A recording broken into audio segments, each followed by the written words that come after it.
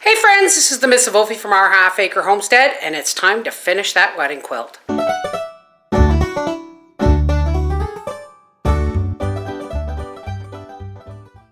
Now that the drama with the pigs is over,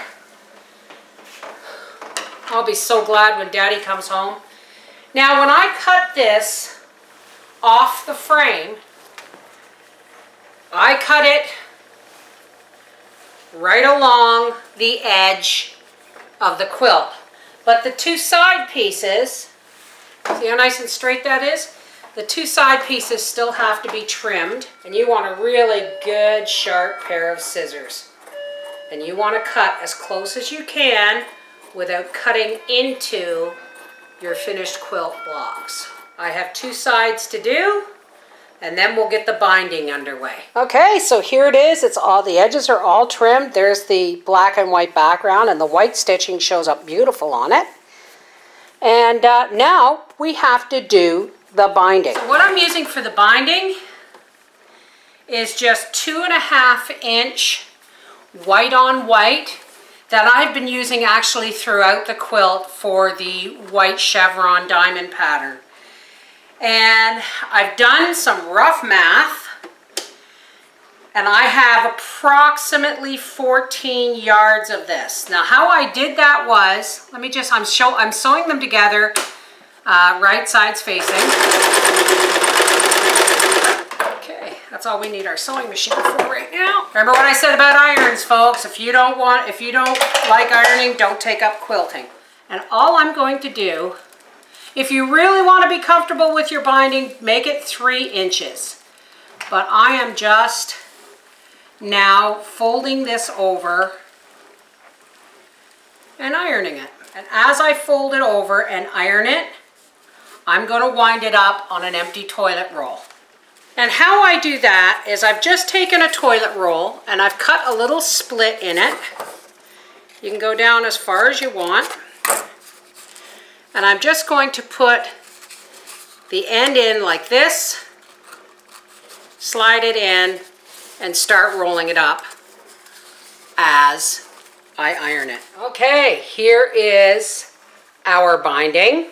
Now, the reason I have videos on binding, but the reason I'm going to show you is because I'm not just machine sewing the binding on, I'm also finishing the binding with the machine. I'm going to drop this on my nice clean floor to unroll as I go. That's the beautiful part about using a toilet roll. And I'm going to make sure that my binding overlaps a couple of inches so that I can do the end. And I'm just going to put a pin in. Now you can pin it all if you want, but if you've got a nice straight cut edge, you really don't need to. So I'm just going to line this up. And that's the beauty of having your binding on a toilet roll. You can unroll it as you go. Let's get my needle up. And you're going to sew it as close to the edge as you can. Okay, so now I have the binding sewn on the back. And we're going to turn it over, and I've pinned the corner. And now we're just going to fold it over and sew as close as we can to the original line on the other side.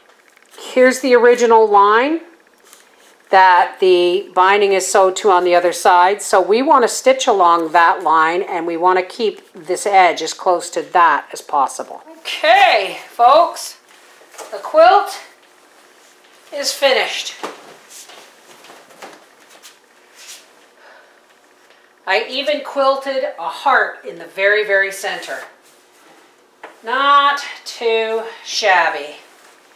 And there is the black and white side with the white trim so that it can be reversible to match their bedroom. Now I'm going to wash this in cold on the delicate cycle and put it in the delicate cycle in the dryer. See the heart?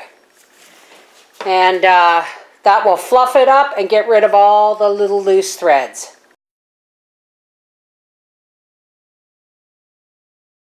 This is a Mrs. Volfie from our half-acre homestead saying, by the time you see this video, I'm on my way to a wedding. Is there anything better than a handmade quilt for a wedding gift? If there is, I don't know what it is. Take care. God bless.